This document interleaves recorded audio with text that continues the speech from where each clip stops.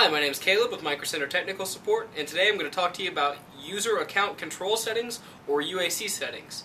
If you've ever tried to install a program or run a program and a little box comes up informing you that something is trying to make changes to your computer, that's a UAC dialog box. So today we're going to change those settings and maybe make those go away or come back, whatever your situation may be. So let's go ahead and take a look at how to do that. Okay, let's go ahead and change those user account control settings. First thing we'll do is head to the Start menu, and from there to the Control panel.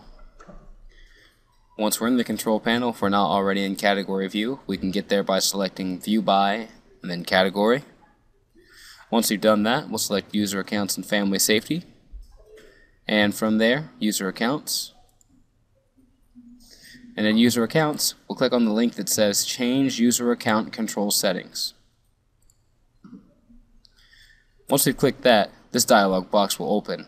The slider on the left, as we move that up and down, will offer descriptions on the right of each setting that we can select here.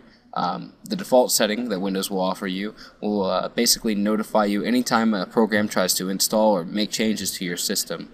That's recommended for newer users of Windows 7 and basic users overall.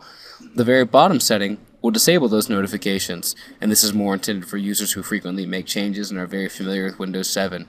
As you can see here, Windows 7 does not recommend that. Once we've read through and we've selected the setting that we'd like, we'll hit OK and confirm should we need to using the Yes button here.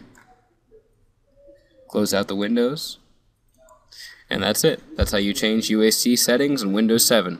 Thanks a lot for watching, and for more information please check out www.microcentertech.com.